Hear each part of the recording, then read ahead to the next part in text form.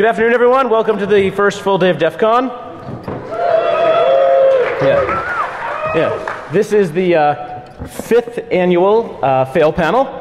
Momentarily, there will be waffles. If you have a waffle, we do request that you please flip off whoever that was right over there.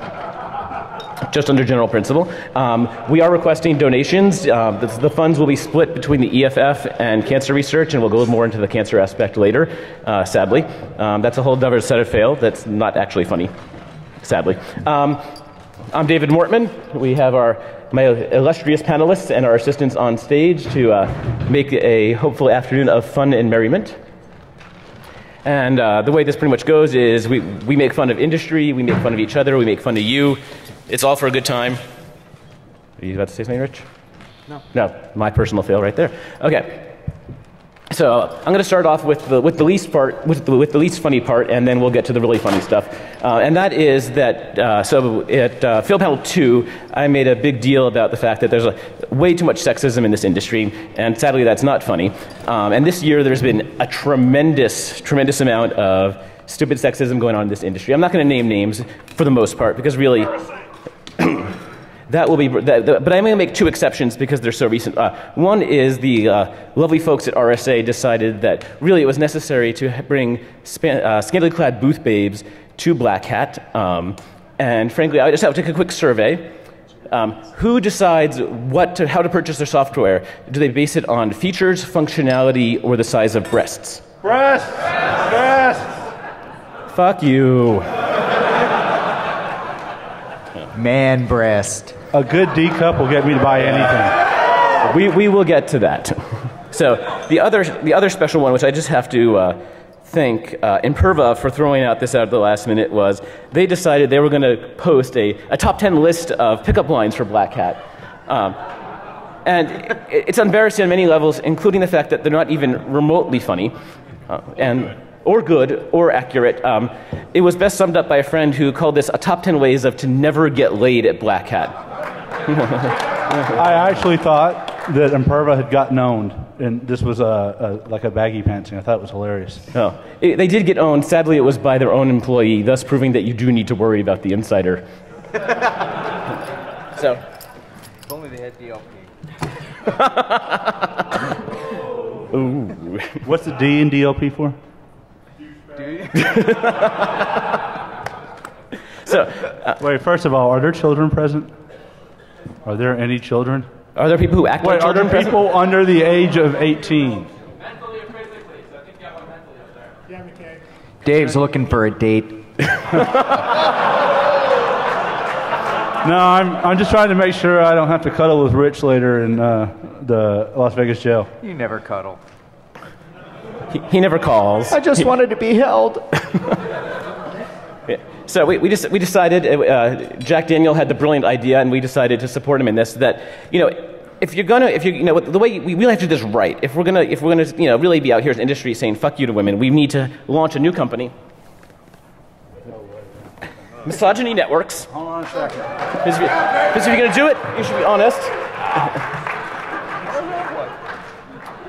Our ports are always... Because our ports are always in promiscuous mode. Hey. I don't know. They didn't give me one. We gave you the Kong. He was last man standing. He's the interface that gets plumbed. We didn't have any children's sizes. How about gnome sizes? Yeah, baby. I got black cards for all of you. Actually, there was an ulterior motive for that. It kept us pants on this. We have no pants. I don't need one. All I know is that Larry's wearing long sleeves, so... Where does the shirt end and where does the sleeve start? We wonder about that often with you, Larry. So who's next, by the way? Who is volunteering to follow up this illustrious move? Larry. Larry. Yeah, Larry's next. The cable guy. Obviously, you've never seen him naked. No. Okay. Either way. Ours the big one. Yes, I keep forgetting about that. There's a... Yeah. Forget about that. All right, please bear with me for 1 second here. I need power badly.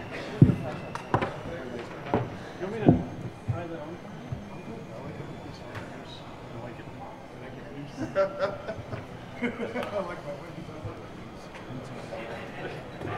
may be some individuals.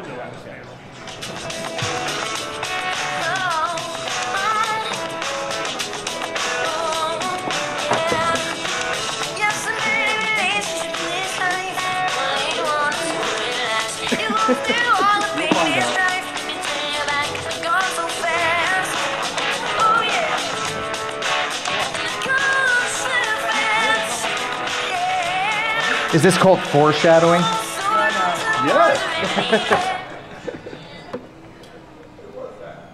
You're all right. That was Umbop by Hanson. What are you, a fucking mime? You wouldn't remember that, Gillis, because that was before you were born. Okay, now we're good. We're good.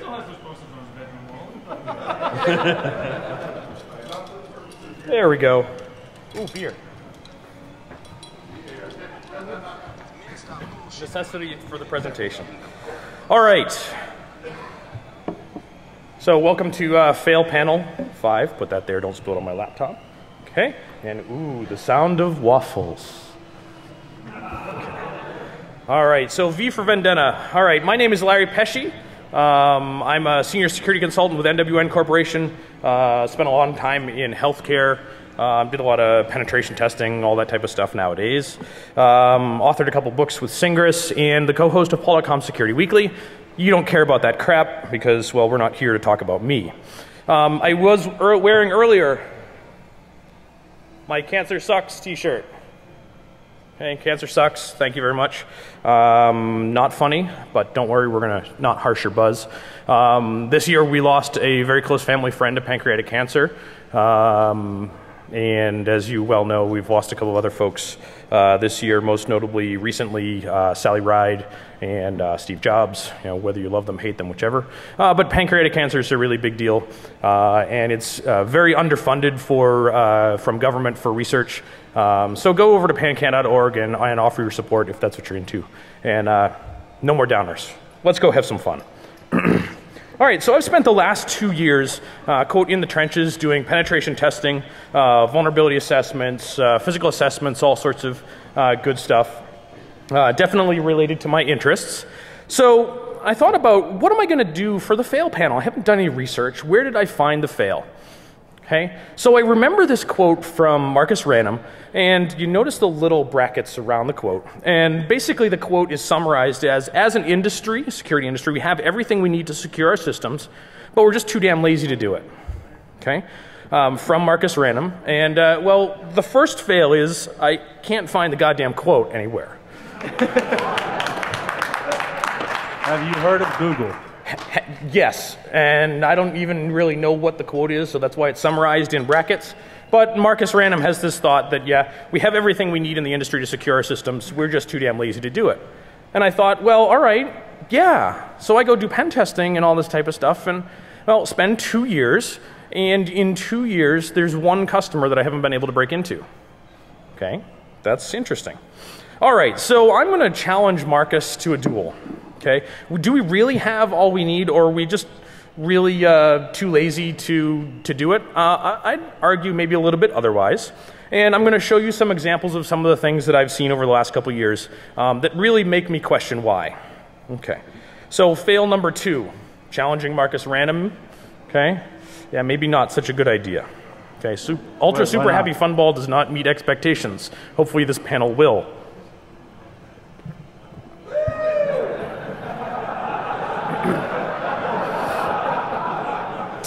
So first we need to get in, right? Okay. Fail. All right, so before we can start doing the test, we need to get into the facility. Don't drop the soap. Okay, so step 1. Let's say this is the door to your office. Your corporate office that you've used the shared entrance for the multi-tenant facility with no guard at the elevator, and you come off the elevator, and here's the front door to the office. For a bank, corporate headquarters. That's a bank. That's a bank corporate headquarters. Yeah, lots of glass on the front door. Lots of nice padlocks from Home Depot. Schlaggy, thank you very much. Lots of glass. There were no obvious cameras or alarms that I could see, so that one was really easy for us. By the way, these are all stuff from actual customers that I've been on in the last 2 years. Yeah, they don't know I'm telling you this stuff, but now if you can figure out who it is, it'll be a different story. Only it weren't being recorded. It's okay. I don't mention any names. Nice. So it's almost as bad as our security guard asleep here on the couch, and this one actually was not from the same bank, but it is also, ironically, from a bank. Okay. All right. So we all know about tailgating, right? You wait for someone by the door, they open it up, and then you follow them in, right? Great. So we sit in the parking lot and doing a physical assessment, sit in the parking lot, do the, observe folks' badges so they know what they look like, spend about an hour, looking at the door, observe patterns, you name it. And then we run into craft time because I don't have a badge. So I need to make one. So I sit in my truck with my Leatherman and a CCDC piece of paper that I flip over, and had stolen my daughter's box of 64 Crayola crayons earlier, and create a badge that looks really bad out of crayons and paper. Enter craft time. Yes, so fail number 4. This works really great for aerospace contractors, and I spent an hour in the facility with this badge after tailgating through the door. And the only reason I got caught after an hour is I had entered a restricted manufacturing area and I didn't have safety glasses on.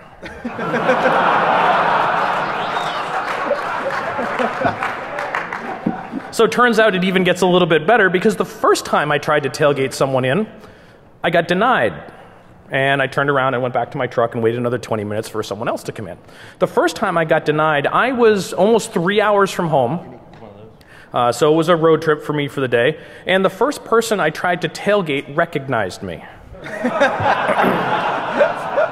Turns out, just down the street from our house, less than a 2-minute drive, there's this little Greasy Spoon family-owned restaurant where we go to breakfast every Sunday. And, well, it's like 4 tables, and, well, I have a unique appearance, and our daughter practically runs the place. She goes behind the counter and takes orders, and she's 4, so everybody recognizes her. And I show up, and who do I freaking try to tailgate into this office? Some woman that also goes to the little Greasy Spoon 3 hours away every Sunday for breakfast. What luck. I know that story's bullshit. They recognize you because you were wearing assless chaps, right? Well, yeah, of course. All right. So also with this same aerospace contractor manufacturing, we had a 130% success rate on a social engineering attack that we did. Yes, 130%. I don't know if you can do math or not. I can. Right. So yeah, you send them an email, okay? Send them an email with a link to a website. Say, hey, yeah, we have an audit that we've just performed. We need to increase our password complexity requirements. Standard text email. Here's a link. Go to this website, put in your username and password, and we'll tell you whether you're going to need to change your password to meet the new password complexity requirements. Look, 130% success rate, you say? Yes. They tried it more than once. So let's coin a new term now and call it enthusiastically fished. Yes. As Jaded would say, stop clicking shit. Premature officiation? What's that? Premature officiation? No, there was nothing premature about it. So in any case, the website that they go to is really bad. We steal their logo off of their website, and the HTML formatting is all like Web.5. So about the only thing that's missing is the blink tag. It's really bad. And no matter... The blink tag is coming back in HTML5. I know. Good. I'm excited. So no matter what they put into the form, it says, you're great, no problem, thanks. And then we go use it for all sorts of other stuff. The site looks really bad, and I want to show you what it looked like, but I forgot to get it, and it requires some setup. Fail. So fail. So instead, I'll offer you a consolation prize. So first up is this fine gentleman, Chris John Riley, in Colombia, dancing with a woman. He's apparently a wingman. He looks just like that guy right there. Yeah, right there. So Chris John Riley is playing wingman to distract this very nice woman away from James Arlen, who has apparently decided to dance with what appears to be a very, well, young woman. All right. So, I mean, James, it's Colombia. I mean, in defense, I think you have bigger boobs than her. I do too. You notice that I still have the shirt on and somebody covered up out of modesty. So here's the thing. They brought in these championship dancers to show us how to do this stuff. And they danced for about an hour on stage, and then they started teaching us. You see what happens when you get a bunch of information security people and try to teach them how to dance? Fail. It did not turn out well.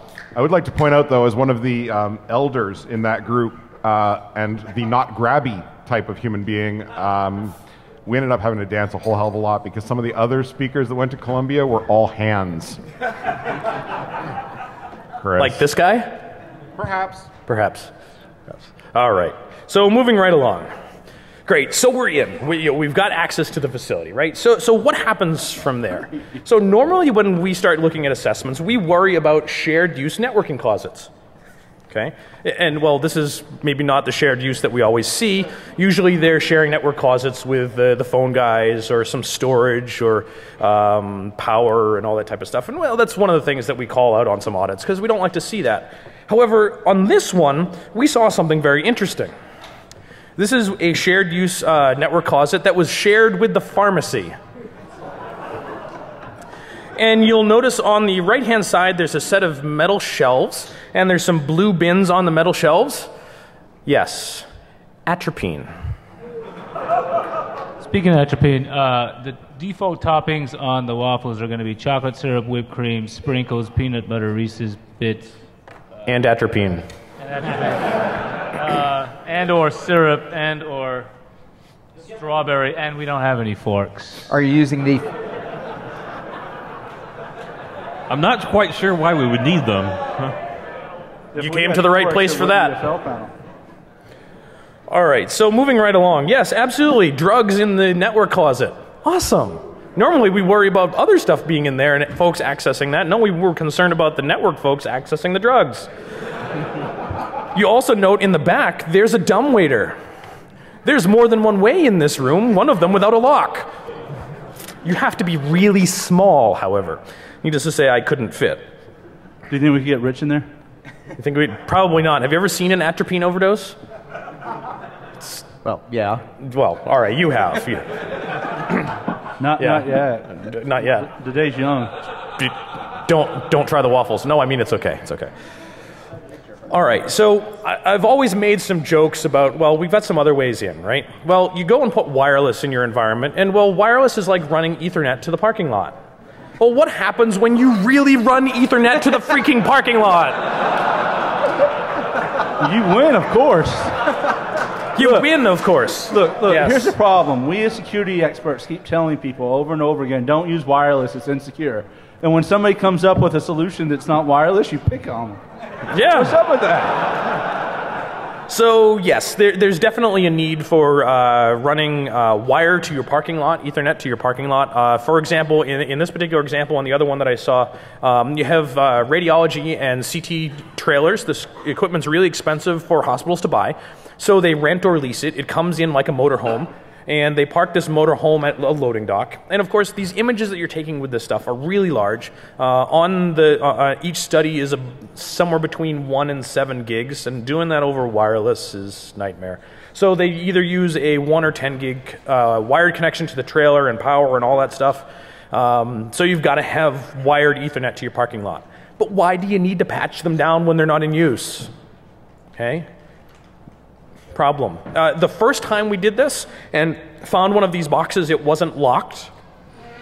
The problem is that box was directly across the street from the police substation. So I'm sitting there trying to break into someone's network surrounded by cop cars. I was, needless to say, a little nervous. Just like your prom night. Just like my prom night, yes. Yes. But Dave, I was trying to break into your place. I was trying to break into your box. Ooh. So speaking of breaking into boxes, note that this Ethernet jack is placed inside of this uber secure, nice, high tensile strength plastic box. Well, we don't want to break our customer stuff. You know, we probably could have dealt with this with a nice swift kick.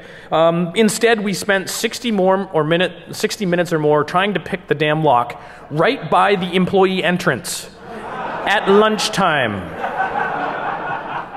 without badges, looking very similar to this. We got a couple of interruptions, mostly on the line of we used Jason Street's ultimate social engineering when you're someplace when you're not supposed to. Hey, how you doing? Doing good, thanks. And they keep walking. Not a single question. Did anyone offer to help? No one offered to help. They felt that we were struggling enough, apparently. We never did get the lock open. It was a little rusty on the inside. It had been exposed to the elements for quite some time. Look, do I really even need to say anything on that one? Fail. But it gets worse, or better, because we didn't even need to open the lock because you just take the plastic pin out of the hinge. So wait a minute. You spent 60 minutes picking a lock? Fail. Yeah, we spent 60 minutes trying to pick the lock, and then after about an hour realized you just pull the pin out. And it came right out. Leatherman, pull it right up. Done. And then you use the lock as the hinge. Yes, and the jacks were all punched down, and you notice that there's some black bars on there. Yes, all the telephone numbers for the phone jacks were all labeled nicely, and it even had the IDF and port number labeled on the outside of the box, so we knew right where it was going. Thank you very much. All right, so yeah, how about real wireless instead of the fake Ethernet kind? Yep, we did some work for a facility, showed up at the facility, sat in their lobby at midnight, and cracked their web network in 3 minutes. Yes, web. And so when confronted with it the next morning when I showed, was at the client site to do rest of the on-site work, said, hey, by the way, you might want to fix this. Oh, how do we do that? Well, let's go log into your single Cisco access point and I'll help you. Oh, but we only use this for executives when they have a meeting in the meeting room next door. Uptime. 8 months, 28 days, and 6 hours. That's a really long meeting. So turns out we changed it over to WPA2 pre-shared key was the best that they could do with the equipment that they had and do it right then. And they have one access point in this facility. It was web, and we found it, and we broke into it. And now we're going to help them fix it the best way they can. And not 5 minutes goes by, and one of the executives comes over with their iPad and said, I can't get on the internet anymore with my iPad. They don't support iPads. Yep, so, okay, fail number 8, I guess, 7A. All right, so this one was lots of fun. Okay, fucking win on this one. All right, so SSH, doing some assessment for a customer, find that they have SSH available to the internet. We're able to determine that when you SSH to this box, you're actually SSHing through their firewall right to their core switch. Cool, right? Fucking win. Okay, so the problem is it's SSH password only, no certificates, all that good stuff. They actually used a halfway decent password. Okay, we tried some password brute forcing against it. It didn't work. So we finished looking at the port scan results and found that HTTP was open on the box, unauthenticated. And you navigate to the IP /level 15. And sure enough, you have level 15 web interface access to the box. Yes. Now you go and create a user, and now you've got SSH access. So we use that to set up a GRE tunnel from their internal core switch to a switch that we had in our office, and we turned the external pen test into an internal pen test in my jammies. I didn't even need to get out of my pajamas. Okay. You don't wear pajamas. I know. So thank you, Internet. Welcome Jack Daniel to public transportation. He'll be your guide. Okay. It's not really Jack, but yeah, I like to think it is. It's at least that's how I think of him in my dreams anyways. All right, so the biggest fail of all. Anonymous. Boy, that got really quiet all of a sudden. Oh, no, wait, I'm sorry. Anonymous FTP. Sorry, my bad. My bad. Yeah. So we were doing some work with a Fortune 1000 company, discovered that they had an FTP server accessible from the internet. Sure enough, anonymous FTP. And they've got directory listing turned on and all that good stuff. So we start poking through, and we get about 3 levels deep, and we find a backup directory, and then there's a bunch of stuff in the backup directory. And sure enough, they make a bunch of stuff. And in that, one of the backup directories for engineering included all of their intellectual property, all of their product formulary, and all of the procedures on how to put the stuff together. Winning. Yeah. So now wait, you're against backups now.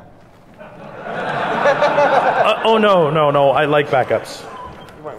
It's for later. It's for Good Lord. It's for later. So says your mother. Okay. All right, so fail number 9. All right. So MS-08067. When I see this, I don't even have to pop the box and I start my ponage dance, right? Okay. So how many of you guys have a ponage dance?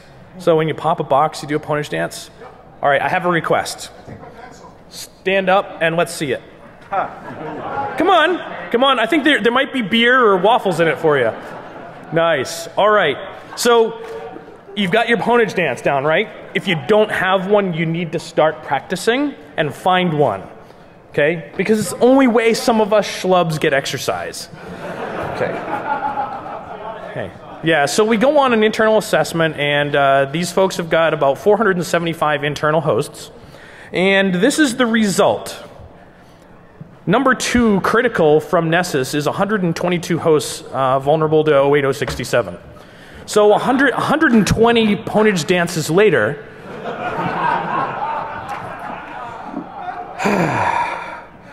and if we start looking a little bit more at this, there's a whole bunch of other stuff. 470 out of 475 or so internal clients with MS-12020, the RDP vulnerability for blue screen of death. Yeah, they had a really bad day in the office. Okay, so fail number 11. MS-03039 was in that list.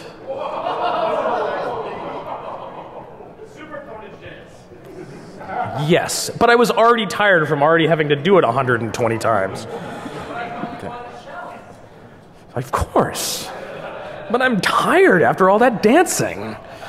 All right, so fail number 11. Yeah, do we really have all the patches we need? Yeah, maybe not so much.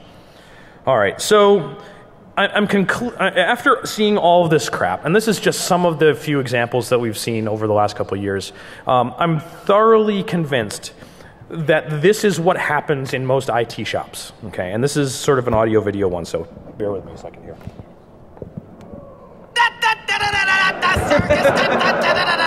Afro circus, Afro circus, Afro polka dot, Afro. Circus, Afro circus, Afro circus, Afro polka dot, Afro. Circus, Afro circus, Afro circus, Afro polka dot, Afro. Circus, Afro circus, Afro circus, Afro polka dot, Afro. Circus, Afro circus, Afro circus, Afro polka dot, Afro. Do you think I've watched that a couple of times? By the way, this goes on for 10 minutes. Can you survive? Yeah, go to YouTube and search Afro Circus, and there's a 10-minute video of this. There's a loop for 12 hours.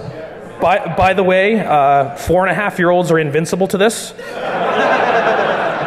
Maynor searches for Afro Circus, but for other reasons. Yes. Afro Circus. Afro Circus. Afro Circus. Polka dot, Afro.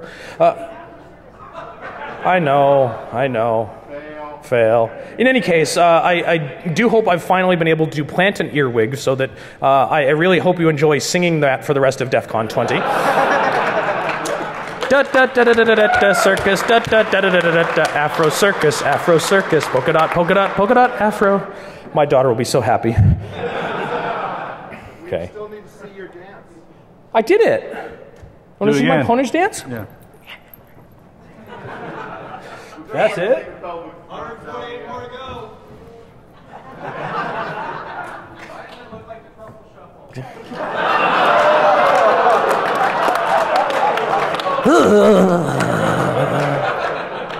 Yes, And because one it's very, from the audience. very similar to the Trouble Shuffle. So yes, thank you very much.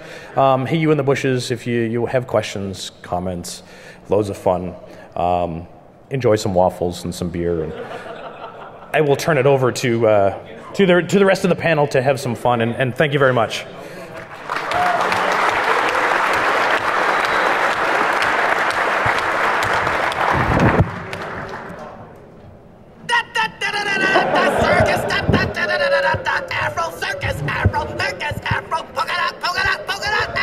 Who's next?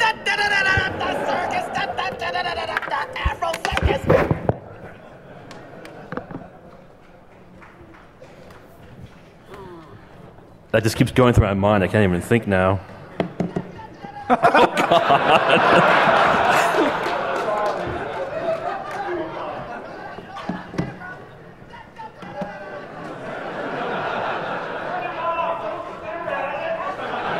It's hypnotizing. The zebra doesn't have a penis. Kill it with fire! Where's the penis? YouTube. Where the penis at? You hear that a lot, don't you?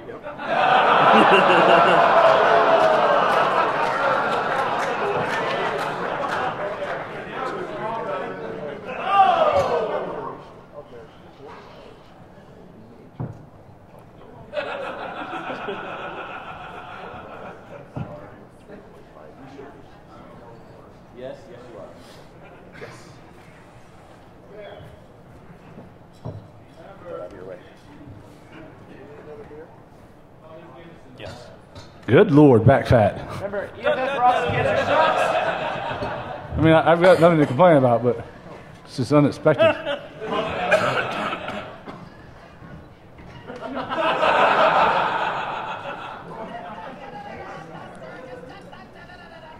Does? No, Max, so well. How do we get the screen to go? It's not showing up at all. So here's my first fail. I actually run Windows most of the time on my MacBook, so I don't actually know how to make Mac OS show up. You trying to get signal out? Yeah.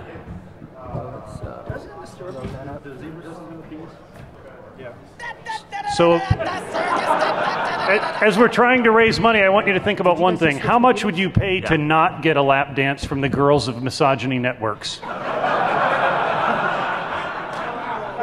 I accidentally all the money.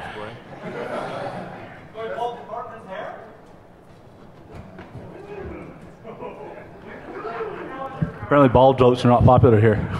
It's interesting. I think there's only one qualified lap dancer on the stage at this point. Mortman, are you wearing lipstick? Absolutely. Okay. I was wondering why you look so good. He also has that silky smooth hair. Yes. You kind of just want to pet him.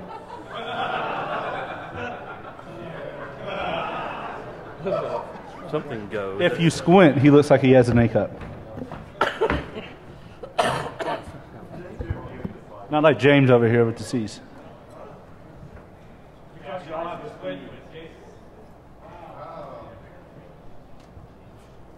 You know, I hate to say it, but I actually feel kind of pretty right now. Okay, so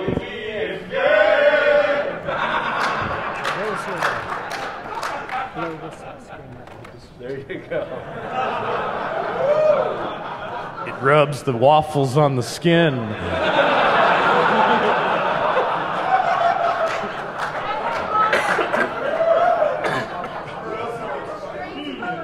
I'll do this.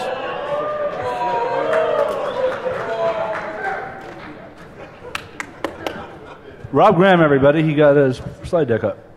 So, by the way, I keep seeing this hot chick out of the corner of my eye with long hair and a pink shirt, and then I keep looking over,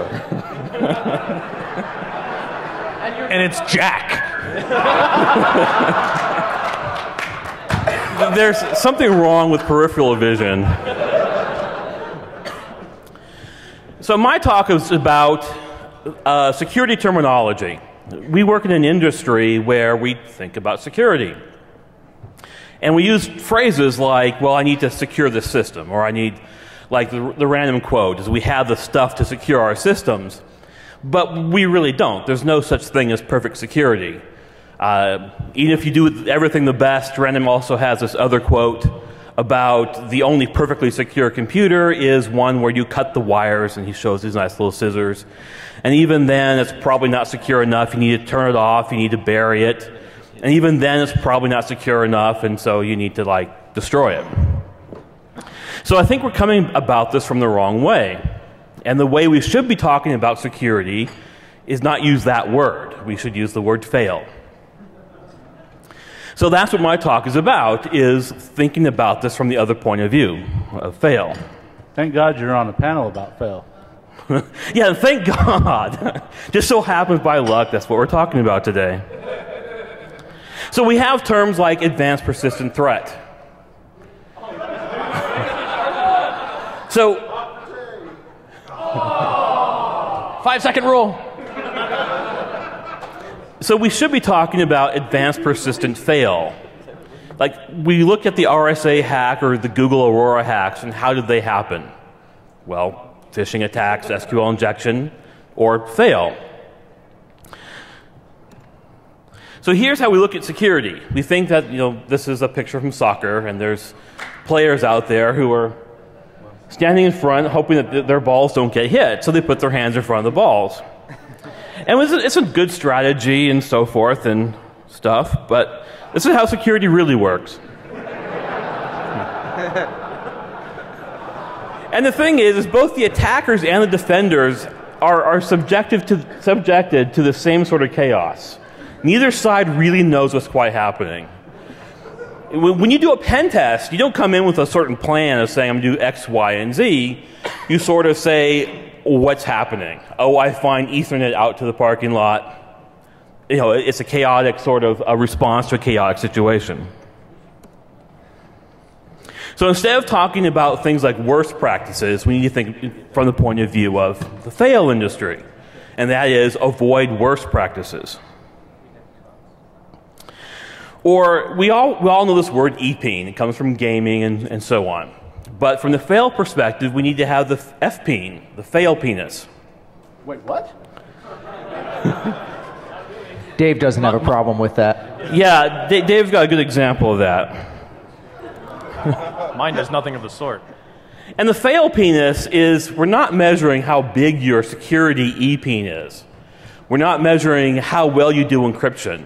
And this is kind of a funny thing is that you talk to a corporation that's got a recent security breach, and because of SQL injection or phishing or bad passwords or something, and they always have, their spokesmen come on, and they always have the same description of, well, yeah, we might have had SQL injection, but we have military-grade encryption. As if somehow this makes up for their fail. And they could spend $1 billion on security, but if you have SQL injection, you have fail. And that's what happened to the Sony breaches and the anonymous breaches. These were kids out there having fun, attacking large corporations that, in theory, spent a lot on security, who just happened to have a very small E-penis. Wait, what are you saying? Or F-penis. You know E-peen, right? No, apparently I don't. What? Fail. Is that electronic penis? Electronic penis. So it comes from the gaming world, where you have gamers who are trying to show how impressive they are and how big they are. Or from the hacker world here at DEF CON, is you go to any conversation and there's someone saying, hey, I've got the best tool, I've got the best electronic skills. Doesn't sound a lit term. I'm doing the Michael Jackson thing, I do the moonwalk, but yeah, no, you don't want to see that. I can't believe you don't know what an E-penis is. Why would I know what an E-penis is? No. There's a certain, the law against you can't yell fire in a movie theater? I can't whip it out. There'd be like a drove of people stampeding each other Apparently for the you exit. also can't yell shooter in a movie theater. Too soon. So the F-peen, the fail penis, is you measure it the inverse, and that's what this equation is supposed to show right here, is you measure the inverse of the of the e-penis. The e-penis is large. Your fail penis is very, very small.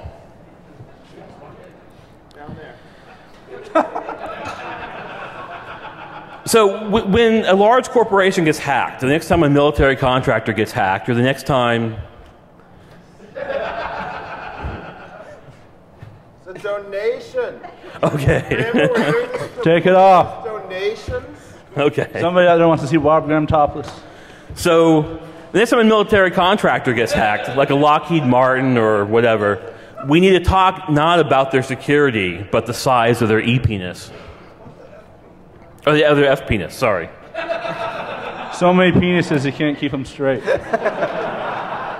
So what you're saying, we really want to have a really small F-peen. No.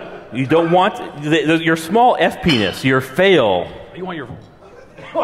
The size of your... You want to have big... You want it's the inverse size. Remember, you paid $200 to sit in this room and listen to this right now. Where do you begin measuring the F-peen from? Is it from the balls or the taint? By balls, I mean the spherical fell. From the anus, of course. Or from the anus. Right. Hey, Dave, you get to chug the first glass of maple syrup, by the way.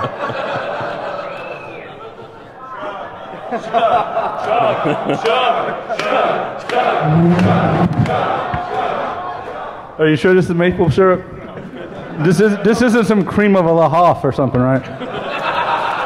There's not like when it is dark and lovely, Dave. All right. Well, I just don't want to chug it and have a picture of you jizzing in this cup on the screen now. It was sugar and salty at the same time. Is there no protection for the people in the front row? You just care about the computers, not them.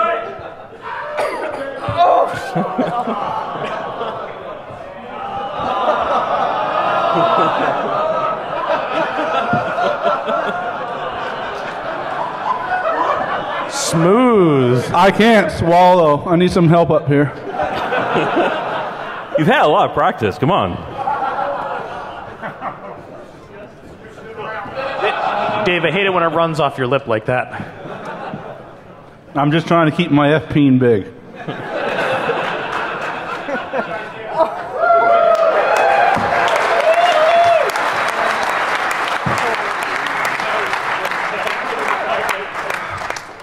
Chew it, come on. All I gotta say is if Hoff did jizz in that, he probably should see a doctor.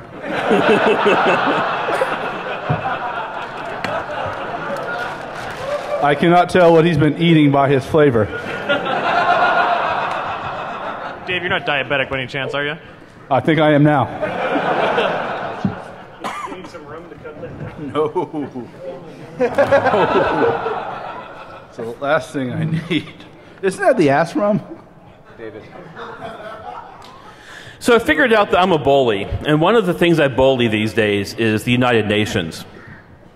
Back in 2007, they had a big fail. Huge SQL vulnerabilities, SQL injection vulnerabilities on the website. And this is the homepage. You see in the lower right where hackers have defaced their web page. And so this was a spokesman saying, hey, we're definitely getting right on this. So I noticed a few days later that the SQL injection vulnerability hadn't been fixed. This was back in 2007, so I wrote a little blog post on it. It's a good example of SQL injection vulnerabilities if you want to help people understand the whole like Bobby table sort of thing from XKCD. This is a good example. I'm gonna have to stop you there for a second. It's literally like there's a giant ball of like rubber in my stomach now. Anything you hurl, you have to lick back up again. You know, this looked funny in Super Troopers, but take it from me. Unhinging your jaw is never funny.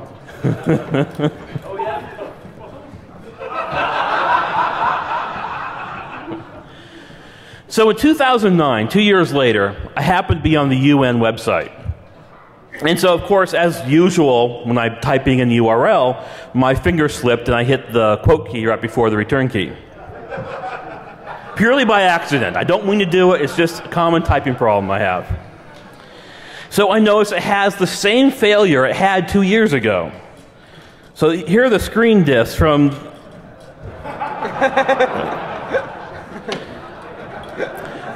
So they were getting right on it, but at sort of UN speed, I think. At the speed of peace. But thank God it wasn't apartheid, because then it'd still be broken. And the funny thing about this was... I trust them to run the internet. Oh. So the funny thing about this was, it was 2 years to the day since my previous blog post. It just sort of just happened that way. I didn't actually plan that. But in 2010, I did plan about it. I said, okay, it's August. I need to go take a look at the UN again and see if they fixed the problem. And indeed, they had. That URL, it no longer worked. My injection no longer worked. But they had a little print. Wait, does this mean your FPeen was big or small? I can't keep it straight. Well, I'm trying to laugh and say it's small. It's the inverse. That was the whole idea. The 1 over is your inverse of... Math jokes at DEF CON, really? Yeah, they don't work. So that's a fail. So in 2010, they had fixed that URL, that SQL injection. But they had a print icon. So I hit print on that URL and then added accidentally again, not on purpose, the quote character, and then got an SQL injection. So they'd fixed the one problem I'd blogged about, but they hadn't fixed really pretty much anything. So how long have you enjoyed being a cyber terrorist? Doesn't enjoy it at all. Enjoy it all. It's just work, work, work. So in 2011, I didn't get around to checking it out. But some hackers did for me. They ran, I don't know, Burp Suite or something against the site, and they came up with a whole list of SQL injection problems. So as it stands today, after 5 years, the UN have not fixed pretty much anything. They're still vulnerable to SQL injection. If you want to go have fun and deface a popular website or a well-known website, it's a great little target for you. Not that I'm recommending it, but sometimes our fingers do slip when typing in URLs. By the way, a quick announcement. So we are taking donations for our 2 charities, for cancer and for the EFF here. There's a couple of cases of beer down there. There's no relation between the two. But I would just like to express that we are taking donations here for our 2 wonderful charities, and that there's some beer over there. And, well, anyway, that's just kind of But under all I no wanted to say. circumstances would we ever sell you any beer. I want to make that clear. This brings up a funny thing. Because selling beer in a casino is illegal. But we're taking donations here. There's a couple cases of beer down somewhere in the room. Poorly protected. Whatever. Yeah, so. This brings up an interesting thing I found about Rich's family, actually. I was on genealogy.com for some reason looking up Rich Mogull. It turns out his grandfather was a bootlegger. I don't know if you saw that on there, but I actually have Jewish mafia connections. For real. You got to remember, though, peeps, Canada saved you from prohibition. You're welcome.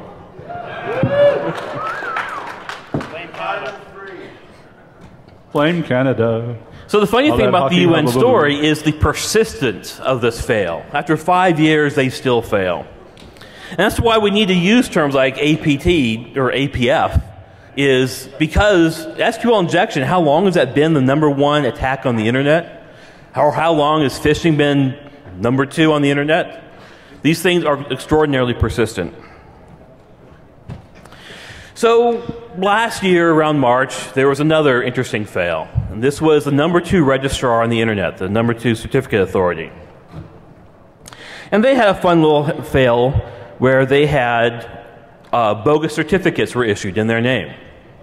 And this is the certificate.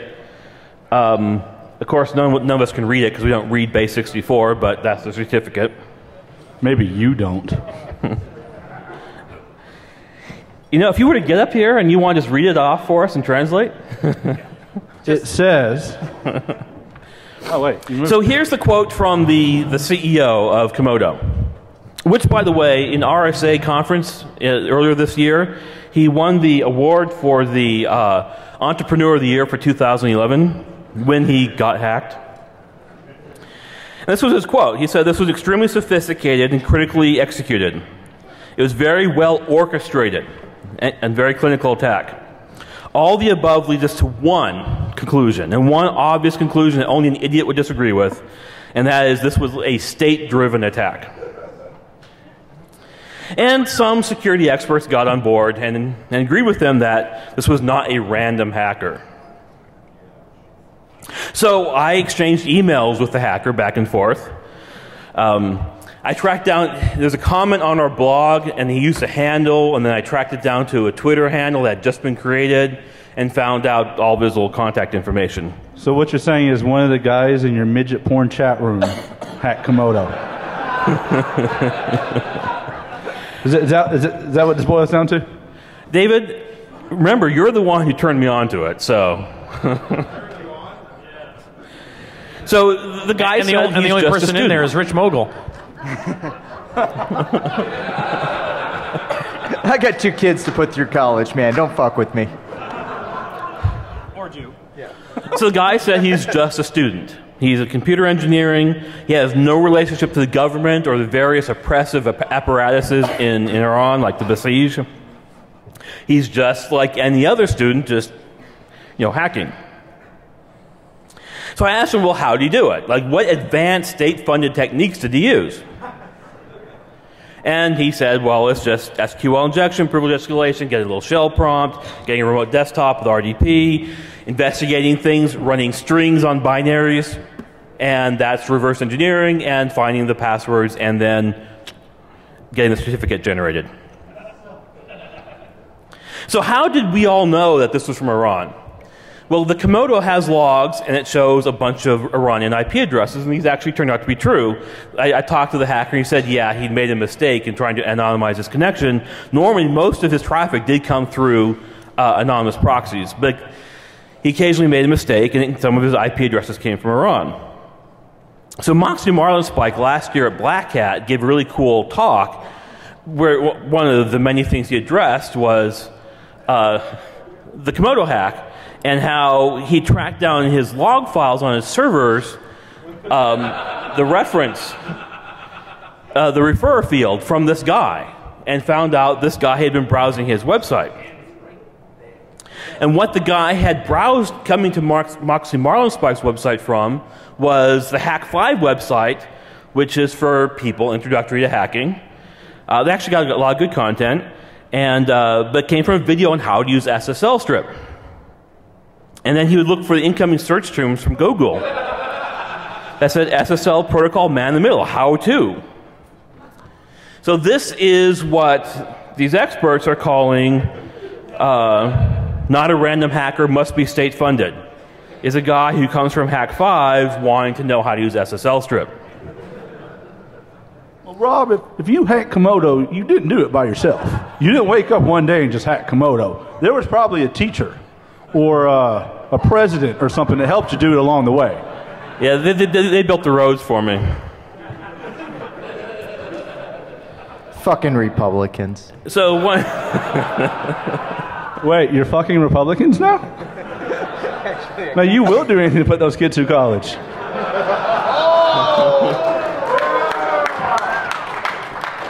And what a noble cause that is, too. So not all experts were on board saying this must be a state-sponsored attack. So in this case, there's a quote from a guy who said, every breach is sophisticated just like everyone is special, which I thought was a really good quote.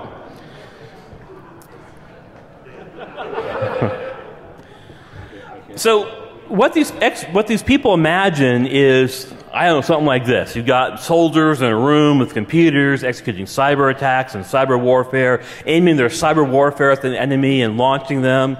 And you have these intercontinental ballistic viruses that then hit them and blow them up.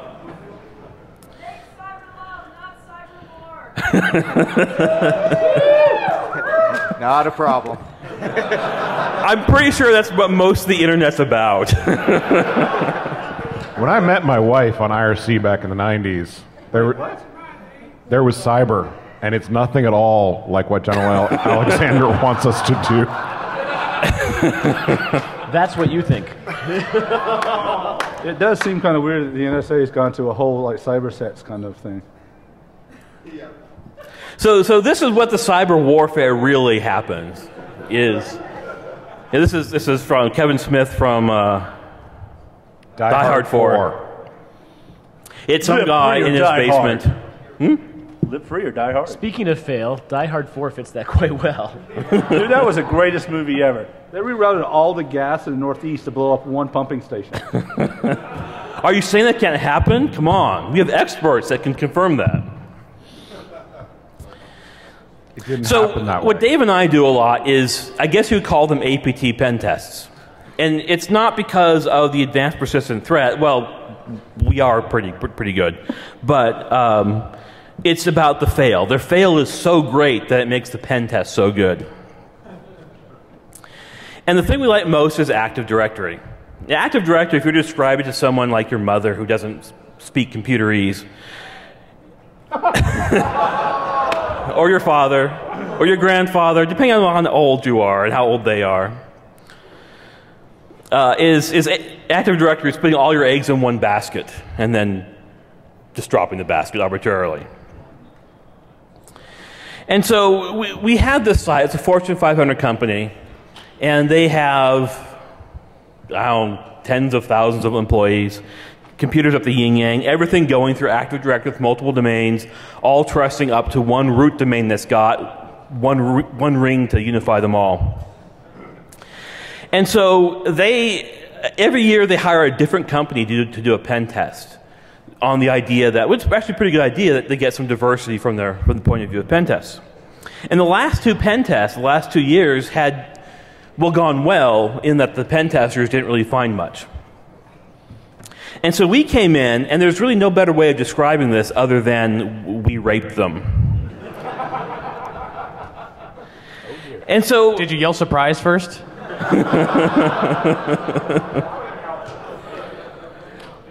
And so, when you think of SQL injection, you think normally of like going against their main server, their main website. And we just used Maltego and found a lot of subsidiary websites that were only casually related to their main website.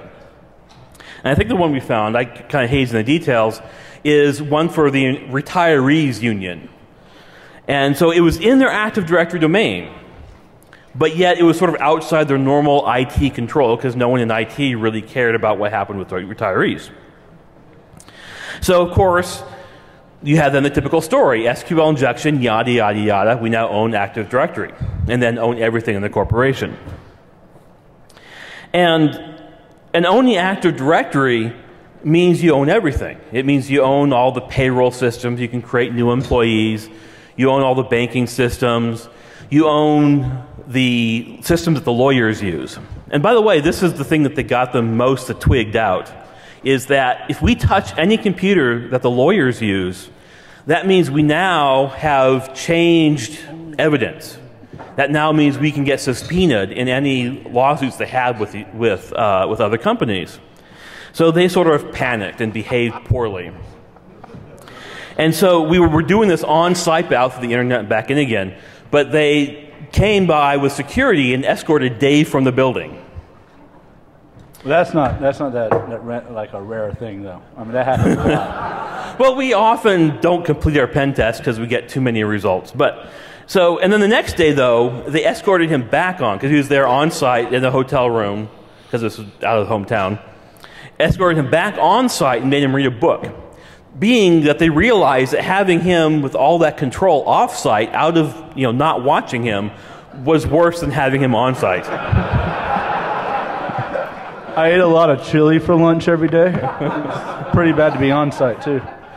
So then much of the pen test was then spent with Dave just sitting on site reading the book. Not even a Kindle, because that's a computer. It's reading a book. No. 50 Shades of Grey.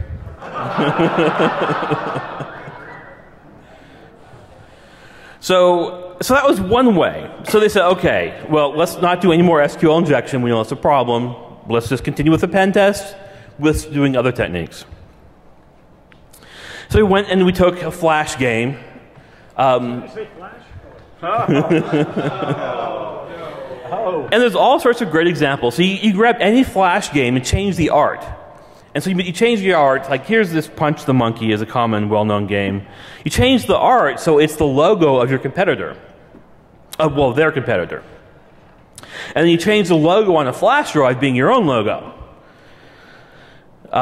So one might be Lockheed Martin, if that's your enemy, and the other one is Boeing, for example. And then you leave these around in the parking lot, and then people pick them up, and they've got the corporate logo on them, so they think, hey, that's a good thing, it's trustworthy, I'll stick them in the USB drive. So I get most of my dates. They then see this game, they load it up, and they run it, and they have fun punching the logo of the opposing company. And then they email them around. And we did stats. We had, when they ran the program, of course, we Trojaned this little flash game. And we had stats figuring out where it came from. And it would be employees. It wasn't the USB drives being the most common source. It was employees emailing it to each other, including to the VPs and the CEO. Who, by the way, approved this test, yet played the game anyway. Yes. Yeah, this was a super secret test. Like only 5 people in the company knew that we were doing it. And those 4 of those 5 people played the game. And then later on went, oh, we didn't realize it was this thing. But it came from an internal email server. I knew I could trust it. So then the yada yada yada own Active Directory, cut our own checks. Why do you yada yada yada over the best part? So another thing they had laptops from Dell with full disk encryption on them, and they had FireWire on them. So of course there's a well-known FireWire DMA exploit, and they've done some other bad things. Every laptop, even the users did not have root of their own laptops. They didn't have administrator access. But they had the administrator password on every one of those devices that also worked on the active domain controllers. So we FireWired DMA, blah, blah, blah, and very, very short yada yada, you have Active Directory again. It wasn't too short, if you know what I mean. That's a Seinfeld reference for all you young people who don't get it. So here's the fun exploit. So again, you have the configure exploit, which us pen testers really, really like because there's a lot of it open. Their past pen test had not worked. Even though they had the configure exploit vulnerable to a lot of machines, the last pen testers couldn't exploit it. That's because the well-known exploits didn't work. So what Dave did is he grabbed a virtual machine, installed the same image they had running on machines. He ran the exploit, ran WimDGB, found out why the exploit didn't work. It was just a small offset problem, so he added 12 to the offset, and then the exploit worked.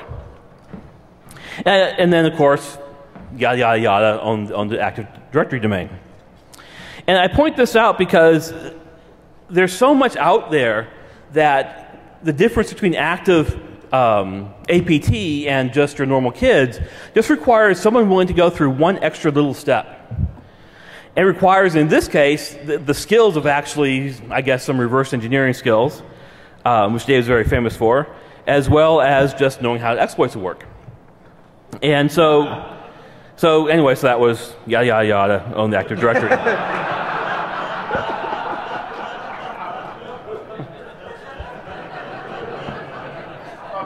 Pay no attention to the man in the skirt. So anyway, that's my talk on fail. And my point again is, if there's no such thing as security, there's really just only fail.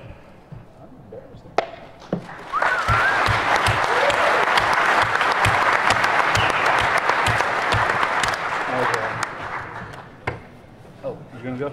Dave, you're going last. You're going last. I'm going There's last. a reason Dave's going last. He has a ridiculously cool, awesome thing to show, and I'm embarrassed to be on the same stage. And he's even going to leave his pants on. Can I borrow somebody's Mac adapter? I left mine in the room. Oh, here you go.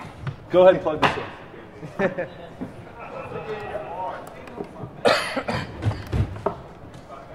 All right, so while we're waiting for Rich to plug up, why don't we all ask Rich to get naked again this year? Because he's been naked for, what, 3 years in a row now? It's not naked. All right, who wants to see Rich drop his pants? Say, rock the house. There we go.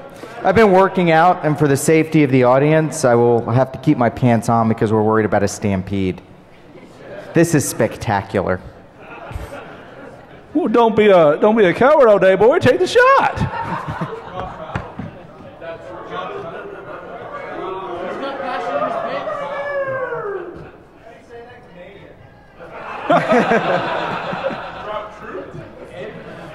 Drop the pants. Come on. Enjoy. Pants dropping. Marky Mark. If we can get $100 in the next 30 seconds in this bin. Wait, no. You gotta put it next to it so I can count. 20, 40, 60, 80. Ah, shit.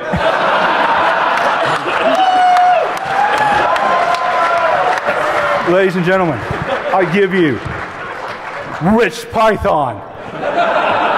For the record, I believe I'm the only individual on the face of the planet who has taken their pants off at both RSA and DEF CON. We would like to thank Rich Mogull for removing his trousers in support of hacking cancer research and the EFF. Is that a banana in your hammock, or are you just happy to see us? Admittedly, you can see more when I wear my cycling shorts on a ride, but whatever.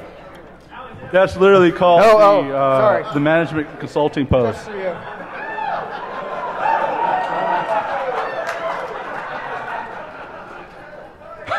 I remember one time on a stage. Things are so packed in there, he couldn't get it in. Yeah, it was at the fail panel, and it was Larry putting money in my pants. You know what? I think that he knew he was going to take his pants off today, and he wore cool underwear. I may have done that. Wait a minute, you're not wearing cool underwear? Just to be safe. They're breezy. I like you to wear breathe. the same underwear every day? What the shit? Too much information. I swim with them on. That's good enough. All right, so this year I decided to go a little old tech. So before I got involved in information security, my name's Rich Mogull. My background was actually in physical security. So I used to run security at concerts, football games, those sorts of things. When I was like crazy young and absolutely shouldn't have been responsible for, or shouldn't have had that level of responsibility. Now they're just bringing money up still. I must have been that good. Yeah. And, I spent a lot of time traveling. And one of the things that really pisses me off is for some reason I cannot bring this item on an airplane. Who's got one of these things? The little utility keys, you put it on your keychain, you bring it on. A friend of mine who's actually in the military was bitching about this because she, carries guns a lot and in war zones and everything else, and was in uniform. And she wasn't one of those cases where she had her M4 with her. She was just in uniform walking through and couldn't carry this little thing on a domestic flight. And so it got me thinking, well, if they're going after these things, what can we do about it? So fairly soon after these new rules were implemented, I found a way around that. Now, has anybody ever taken your bag and opened it up and it's all metal in the back? So all I did was tape it onto the metal, and that was fine. And I went through security and never had a problem with it until it fell off. Right, Rich, in theory, right? I mean, you're not trying to circumvent TSA security or anything. It's only illegal if you get caught.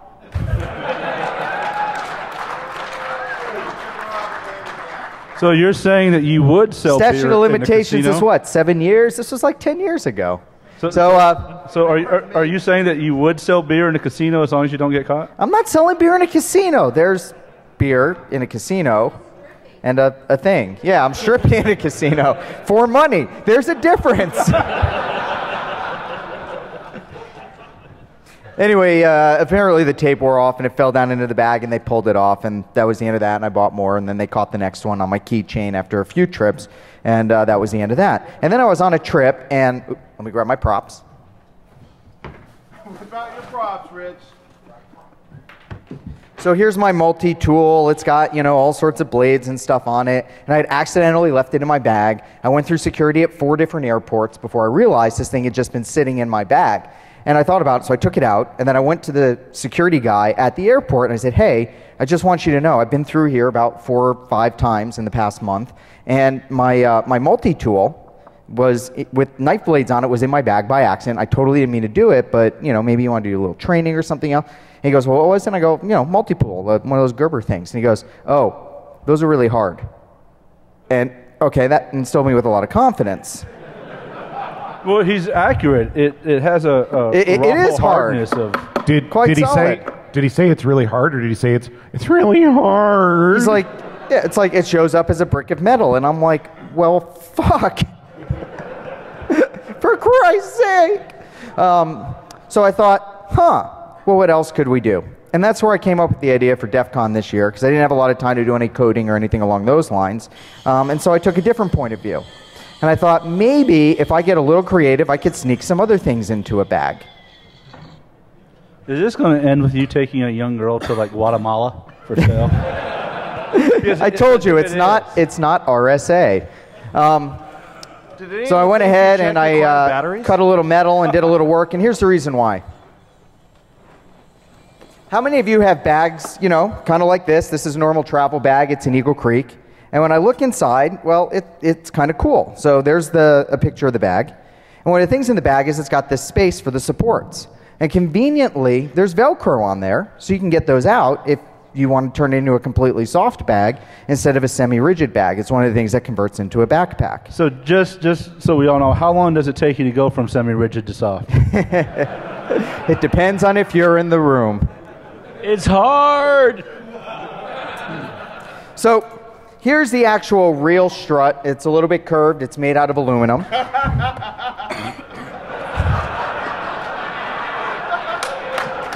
Insert Bill Clinton joke here.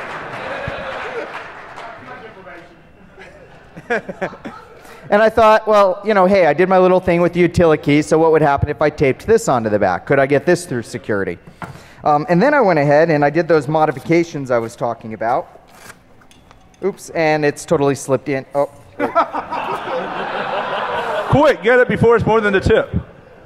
And I made some modifications to it, and put a bit of an edge on it, put a little edge on the tip. My wife was annoyed. She said, no, you got to make it look like a real sword. So I went ahead and I made a hilt. Do you hear that a lot there, Rich? Yeah. And so I made a nice hilt out of a non-radiation noticeable radio opaque material.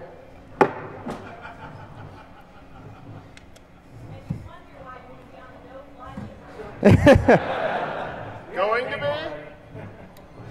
And now I have a fucking sword in my bag. I like how it's size appropriate for you, too. I think I need to donate for Dave's comment, because that was really funny.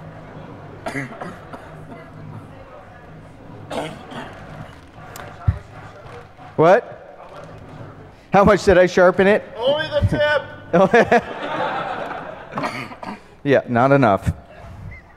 Now, next part of the story is it turns out, I went out on Twitter and I said, hey, does anybody have an X-ray machine I can borrow?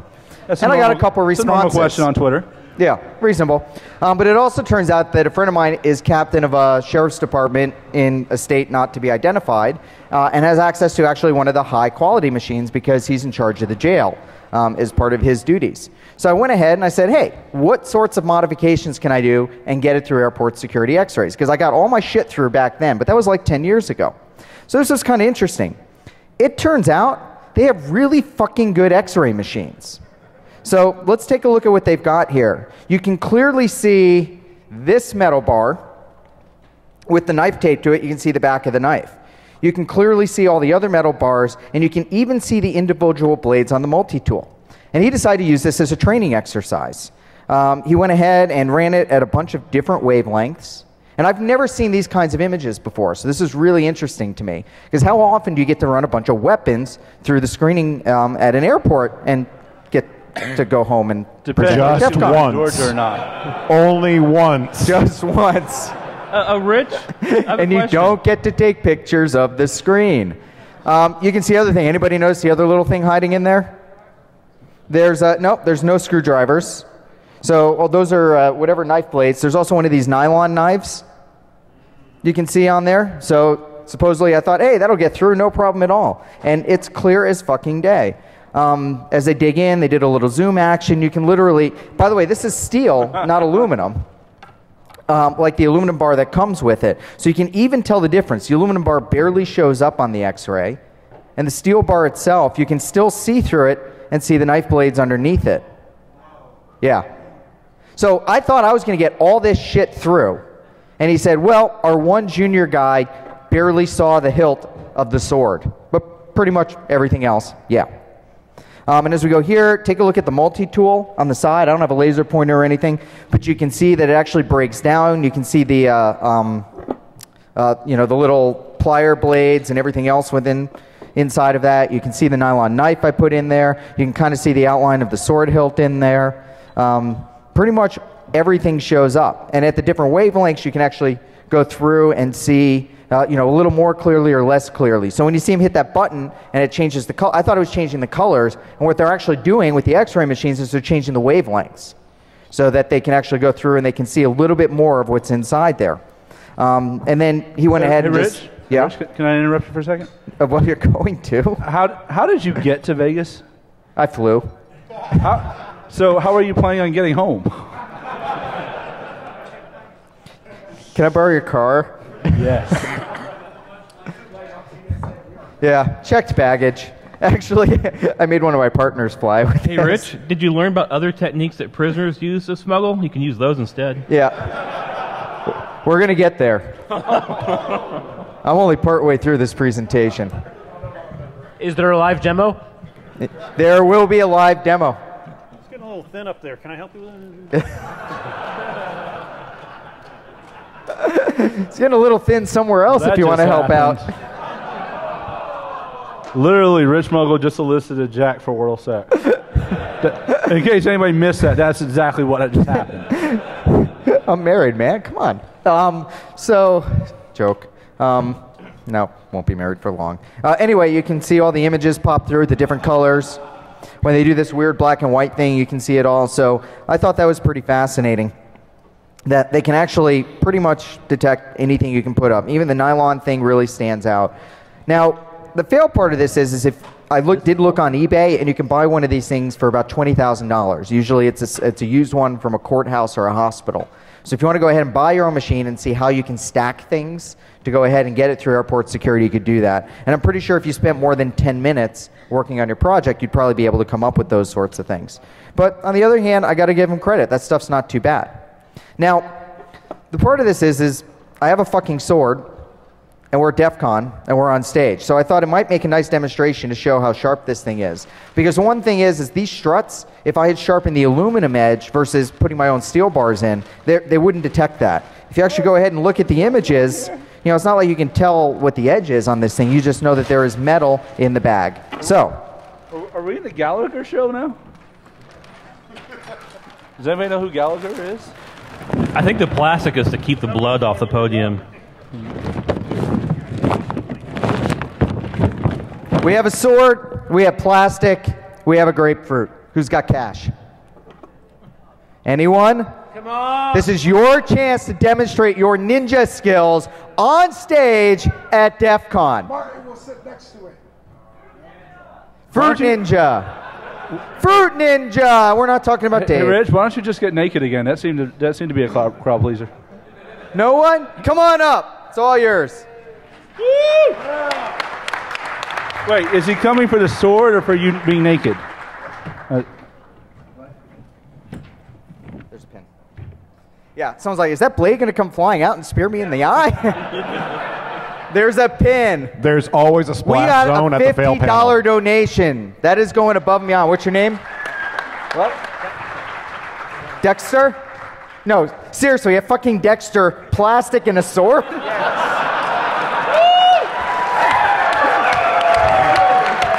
You can't plan that shit. Only. This may be the most perfect moment in DEF CON history. Dexter, I present to you the sword. Gnome sword. This means you're the king of all the gnome people now.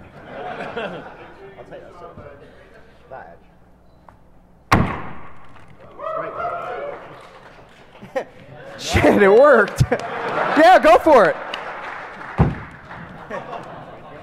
Side to side, side to side. There you go.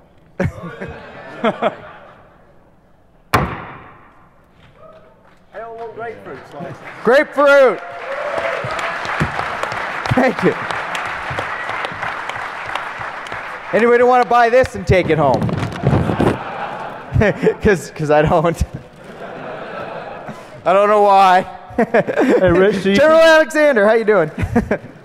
Hey, do you think you can hide that in your anal cavity?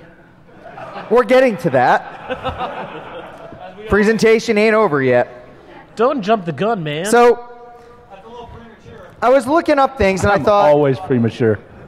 I saw this article one day that the TSA took away Play-Doh. What does Play-Doh potentially look like on X-ray machines? Semen. Does not look like the staff of a submarine, Dave. So, apparently, I did a little bit of research. We're not allowed to bring more than 3 ounces of fluid or gels on board an aircraft. A little looking around, browsing the web, which might mean they're going to be knocking on my door for terms like explosives, airplane quantity, revealed that, what the hell, it's common. Aren't you glad that you don't have anyone looking at your browser history? Yeah. Shit, did you hack me again? You know, I think it was around 4 ounces of plastic explosives put on the right part of an airplane would go ahead and do that. So, you know, we have the full body scanners that are supposed to prevent our ability to get those on there. So, this is Larry Pesce, and...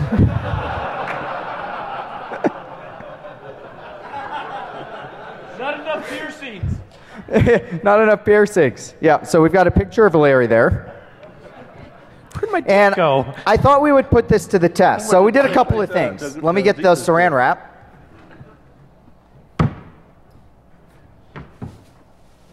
Oh, good Lord. Everybody, he's getting a saran wrap. And we have Play-Doh. Who's got an ass? This is for science, people.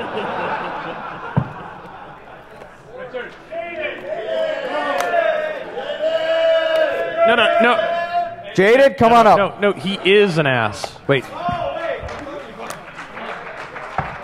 Okay, the guy wearing the knit mankini doesn't want to have saran wrap wrapped around his ass and the Play-Doh shoved in. This is an external experiment. Yeah. If you want to see the internal, go to Hacker Pimps later tonight. Hey, Rich? Yeah? Don't click shit. Okay. So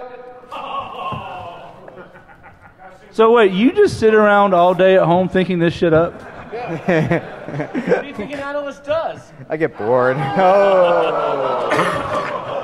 Okay, off with the bra. We're going to put it under your boobs. Yeah, baby.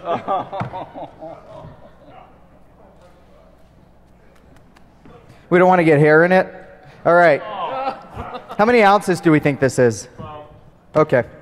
So Rich, you say you don't want hair in it as if you've had some good experience with this. With the hair in it. Small e-penis or big one? I can't get this. I think we're going to have to go for the ass. The chest isn't working. You have no idea how often you hear that in horror movies. I'm good. Or my nightmares.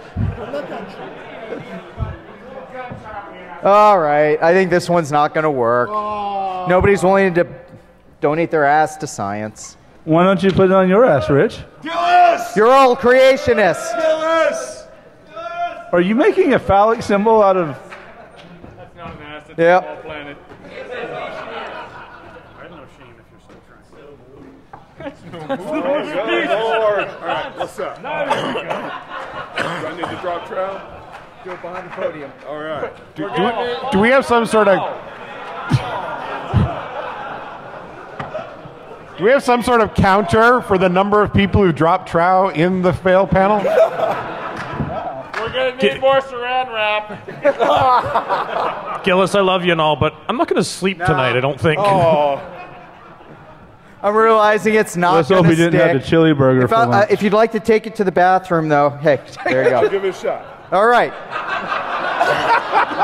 Mr. Mogull just sent a young man off to the bathroom. If you rolled that up the right with way, Play-Doh.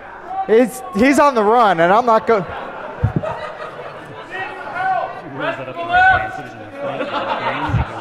He's a little too excited for that, and I'm wondering if he's going to come back. All right, who's got a stopwatch? Wait, do you really want the Play-Doh back, Rich? Apparently, you can roll it up the right way, stick it down the front, and look manly. What fun would that be? So, like Mythbusters, I thought, what else could I do to take it over the top?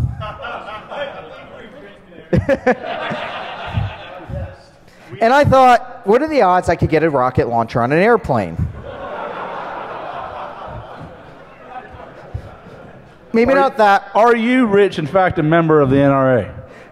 No, I gave up. They got all nutty on me. I used to be. And I'm a liberal. So, what I realized is that if you look at a model rocket, it is made of no metallic materials. So you have a cardboard tube. You have now plastic or balsa wood fins, which can be removed and just stacked together so they don't actually look like rocket fins. They just slide right off, depending on which models that you buy. And so it just looks like kind of a weird shaped thing. What? Incoming, incoming, incoming.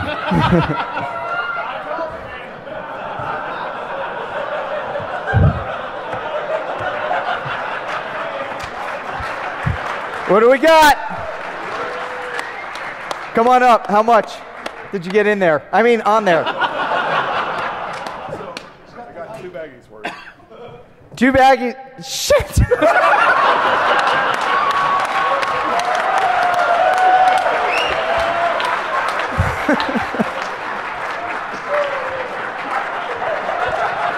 Time to make the waffles. Rob, do you have any more gloves? Martin, give me 2 of those. It's too late for gloves, Rich. You're infected. I still have to pee later, and I might not have a chance to wash my hands first. How's your e-peen doing there, Rich? So let me just recap this panel so far. We've had a bunch of overweight people in strappy T-shirts. We had a guy talk for 20 minutes about penises. we found out it's not good to run Ethernet out to the parking lot.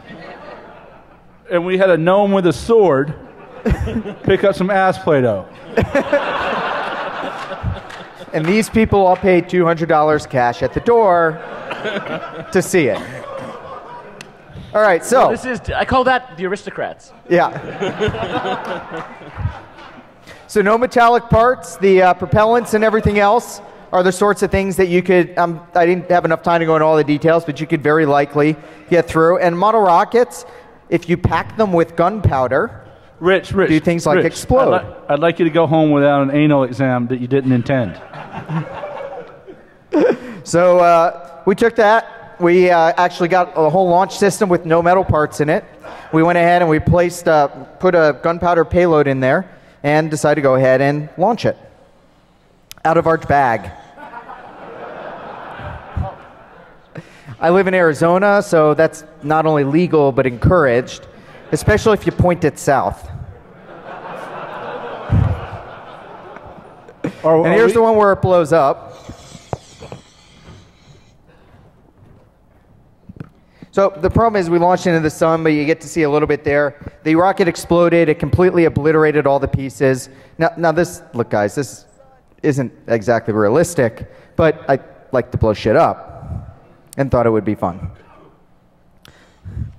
And there's another last view of the rocket launching, and you can kind of see the puff up at the top where the payload goes. Tell us more about your payload there. When I mentioned that I was doing some project with explosives, Nikita, who runs, is the only one of the only 2 paid staff members of DEF CON and runs all the speaker stuff, said, seriously, no fucking pyrotechnics on stage at DEF CON. I already told one speaker no.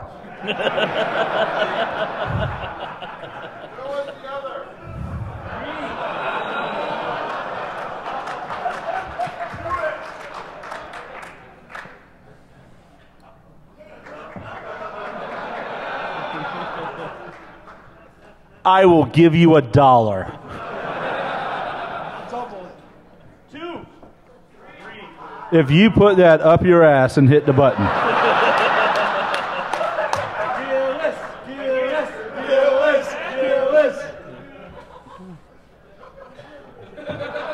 Do you, Rich Mogull, have hemorrhoids right now? What the fuck is he doing now? Was he doing all the right stuff? Okay, you got to put the safety pin in. 3, 2, 1. Are you really doing this?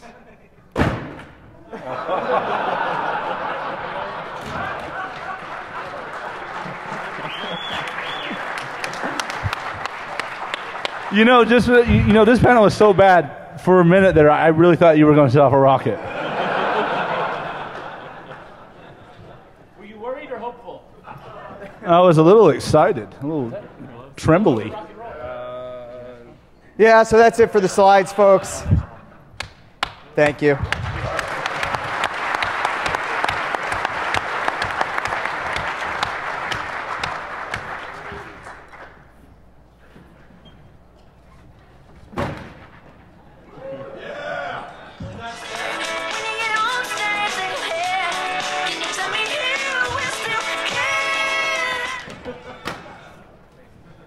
It's coming, Rich.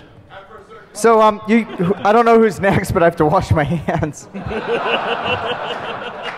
Rich, it doesn't matter how hard you scrub, the feeling won't come off.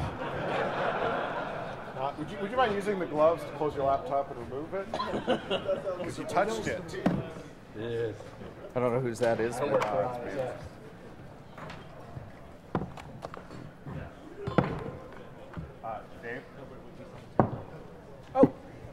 The way this is going, I'm just leaving gloves up here on the podium.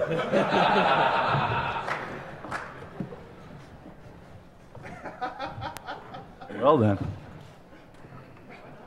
I would like to point out just for one moment that as much as my compatriots up here on stage take this misogyny network stuff seriously, I am the only one wearing a skirt. And a thong.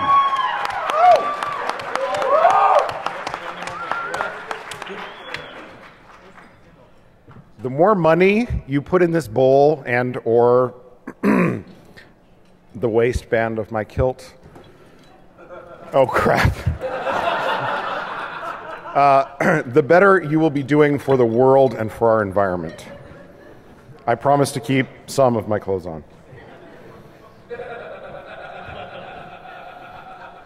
There's not room. You know what? That's something in my favor, I think. All right. Whoa, we can feed HD to the monitors here? Cool. I did not plan for that. Thank God.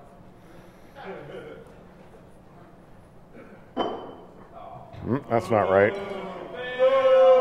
Why are you booing me? What have I done to harm you? Yeah, that's wrong. Anybody know how to fix that? 1024 by 768. Yeah, it's that I have to find the monitor panel thing. Was anybody else going to chug syrup, or was that just me? Yep, it's dead now. The rest of us are smart enough to say no. I didn't realize it was an option.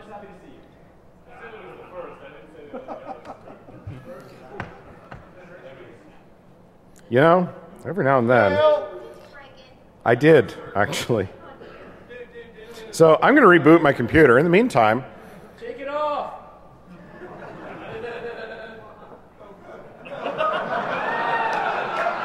My eyes are burning. you guys should know better than to suggest things. I might actually do them.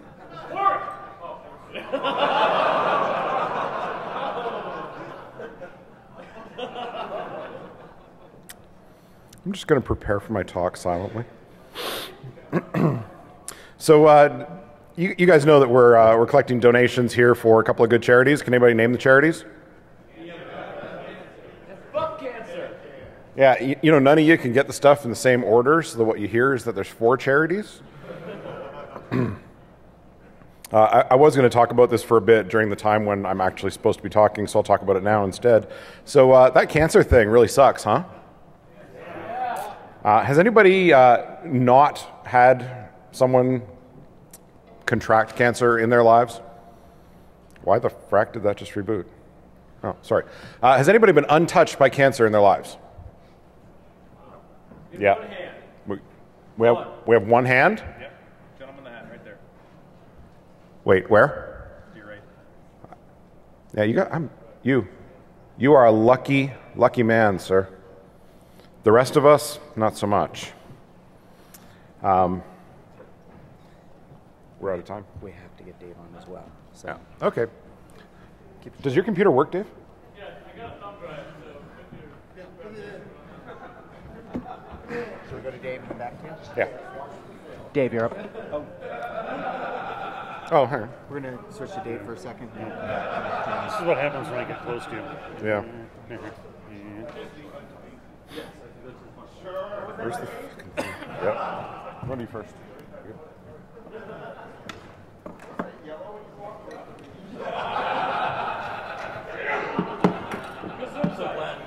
So I love following the cancer speech. Everything I say now just seems douchey. And I'm going to blame it on that because it wouldn't have sounded douchey before. So I have attention deficit disorder. It's Really? Yes, it's a horrible thing. I sometimes will start a sentence and forget what. So Dave, how many guys with adults with adult ADD does it take to change the light bulb? Hey, let's go ride bikes. Okay.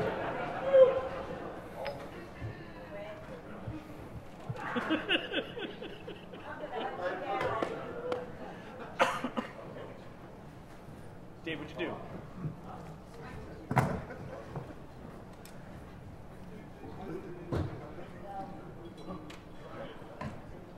If he takes longer than me, then you know it's definitely not my fault. All right. So the point is, I have attention deficit disorder and I drink a lot.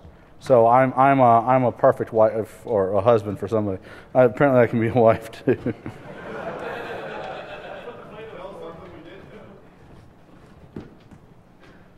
All right, whatever. I don't have one of those great slides that tells you who I am. I'm going to work on that for next year. So I'm easily amused. So I was at one of my favorite bars one day, and I saw this. Everybody's seen this. It's like a Windows error display on something where you don't think it runs Windows. It turns out this was a jukebox. And I walked by and went, well, hey, that's pretty cool. My jukebox runs Windows. That's pretty neat. What else does it do, right? Oh my God, I can play songs on the jukebox from my phone? Nice. Yes, you can. It's called BarLink. That sure was neat. Back to my beer.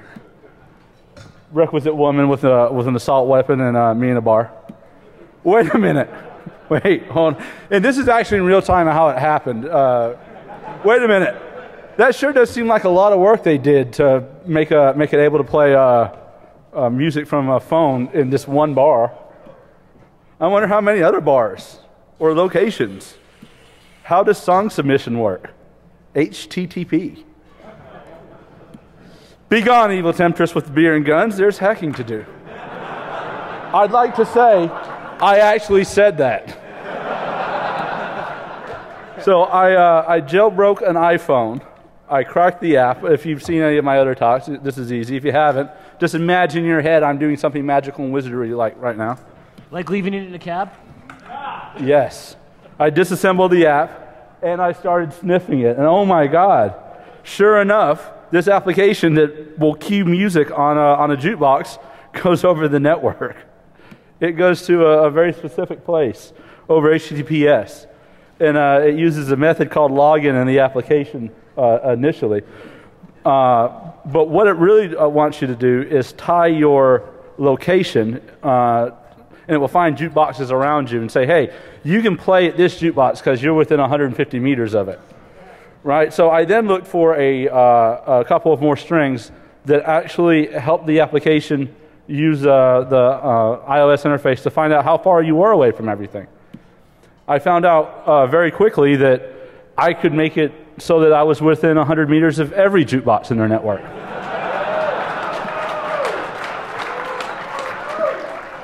So I have an iPod right here. Well, that was step 3.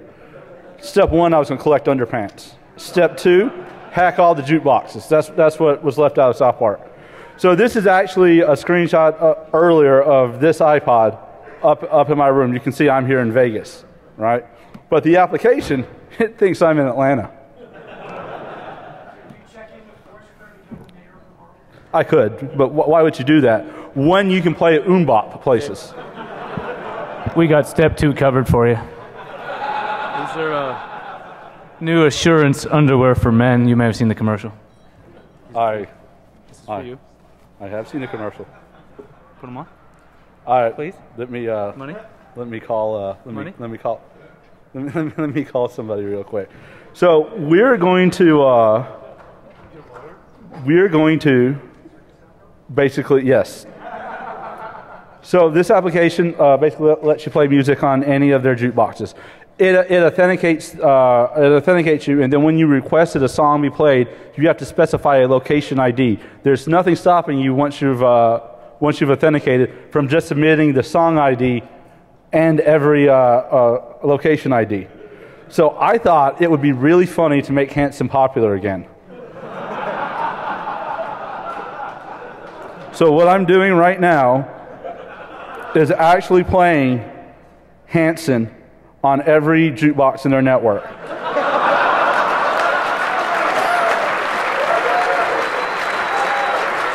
I'm going to need you to quiet down for a second because we're going to call a bar and ask them why they're playing Hanson.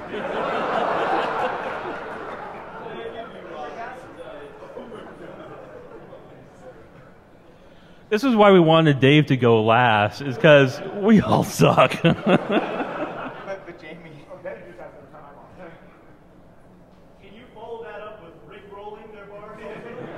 I can, but that just doesn't seem very original anymore.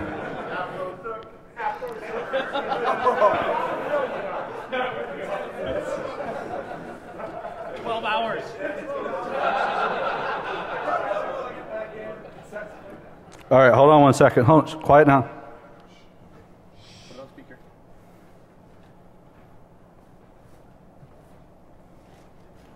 You're on AT&T, aren't you?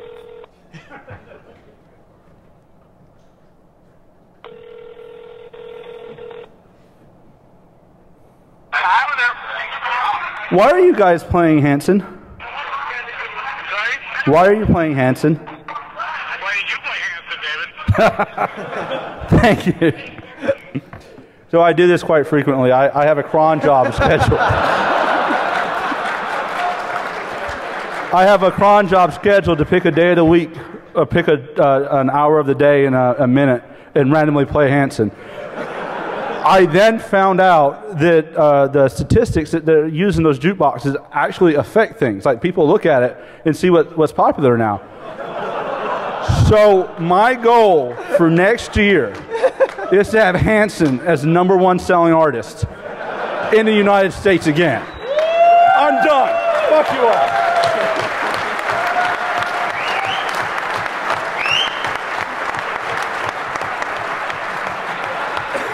Oh, one more thing. If you look at this app really closely, it allows you to upload your own songs.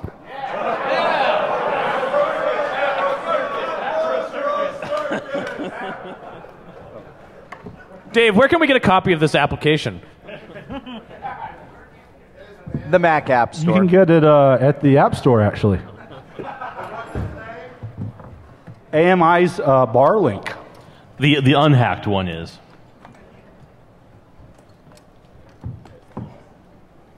I made it turn blue. You're pregnant.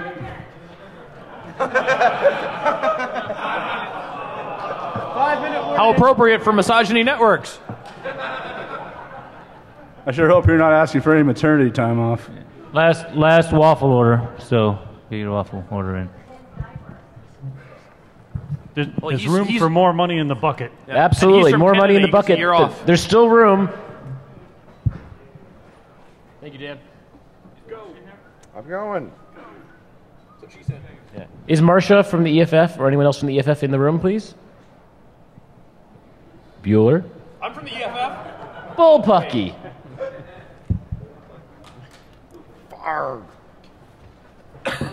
Keep talking. I'd like to point out I'm sober.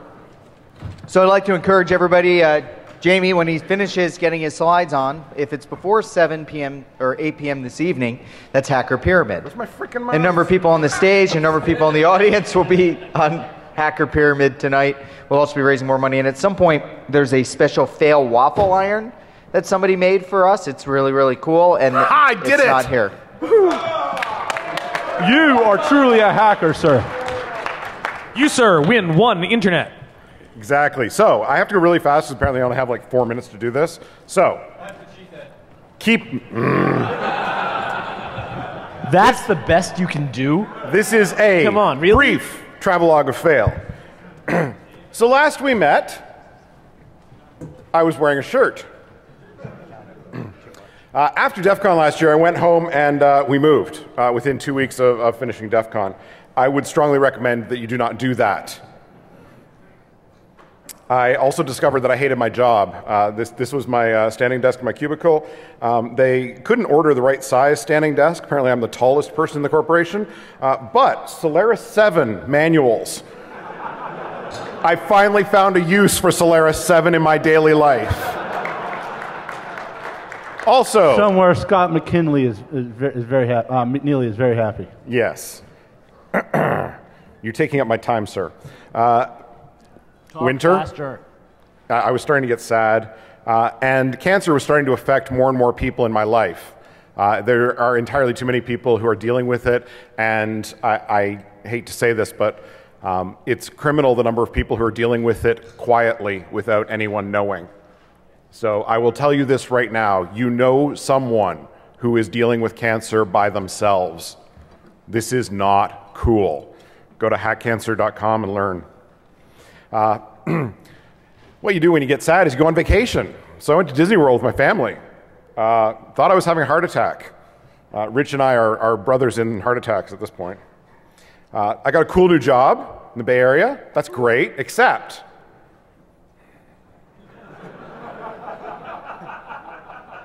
but there's this thing called the North American Free Trade Agreement that's supposed to allow labor mobility for professionals. So I applied, and I got a work permit. I was happy. But First time for everything. it expires. So you have to reapply. And I was denied.